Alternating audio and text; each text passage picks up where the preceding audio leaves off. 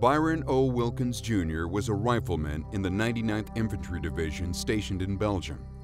The 99th was an inexperienced division, having arrived in Europe in November 1944. Just a month later, in the pre-dawn hours of December 16th, Wilkins and a comrade were scouting ahead of the 99th when the Germans launched a massive surprise attack as part of the Ardennes offensive.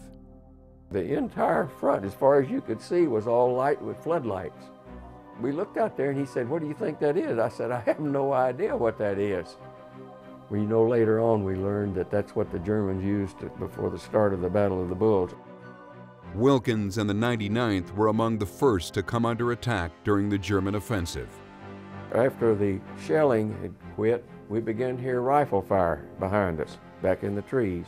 We couldn't see a thing. And down to my left were some guys coming out of some trees, and they had a Panzerfaust. That's this anti-tank shoulder-held rocket. Well, I fired my rifle back there and dispersed them. Then somebody in German yelled out to us to surrender out of the trees. Well, since we couldn't see anybody, you didn't know that there was any reason to surrender. And we had another half rifle squad and a machine gun squad. Well, they were coming out of those trees with their hands on their helmets, so they were surrendering. We finally decided we better surrender. Cut off from their parent unit, Wilkins and his comrades were forced to surrender and taken prisoner.